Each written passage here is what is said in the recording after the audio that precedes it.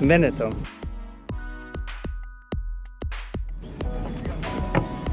This is a jumbo shrimp guide to Italian wine, and today we're in Veneto, close to the Lago di Garda.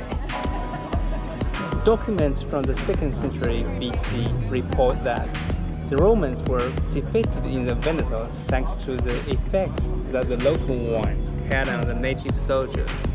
A powerful advert indeed.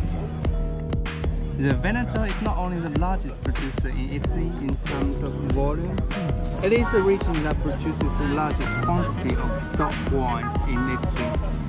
Alongside the traditional varieties typical of the Veneto, many international wines are also grown here, as this were heavily planted here after the phylloxera plague. The first DOC in Veneto was Lugana in 1967, followed by the Badolino, Soave, and Valpolicella.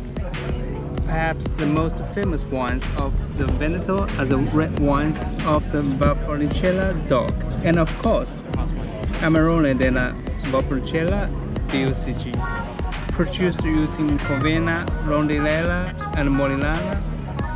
There are exceptional white wines here too.